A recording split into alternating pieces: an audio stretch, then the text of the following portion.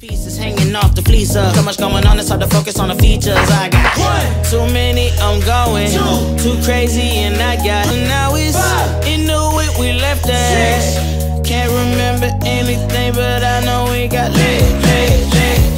Good times, live in the moment, feel like summertime. Obsessed with nature, not a world mine. The room is spinning, but I feel fine.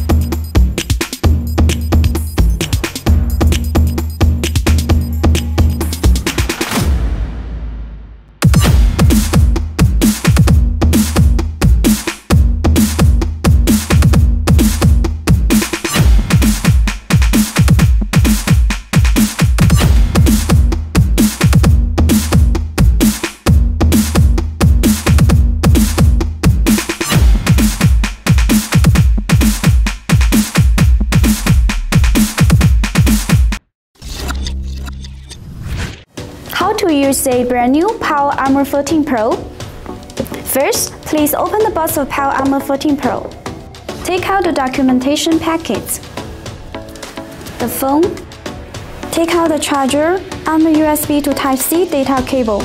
Open the documentation packet. It contains one screen protector which can strongly protect the screen. One lanyard. Take out the user manual, warranty card and the SI needle. Here are all the items packed in the box. Now let's take a look at the phone with 6.54-inch screen. It has two card slots to be compatible with 2 nano SIM or either 1 plus 1 micro SD card. Long press the power key to turn on and activate according to the instructions. There are 2 ports with PowerArmor 14 Pro.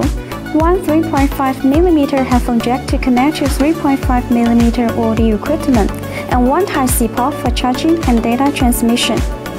And it is equipped with 2 keys, one custom key on the left for single click, double click, long press, and it can be set up to quickly access to the Zero or other apps.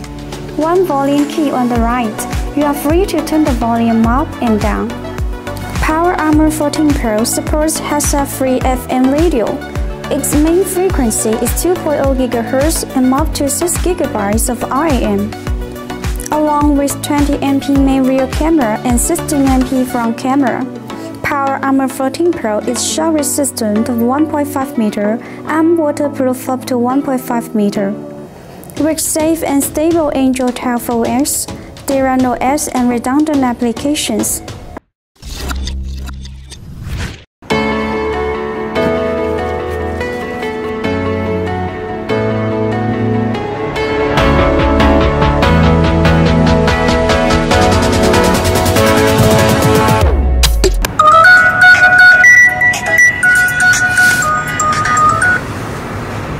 Hello, are you okay?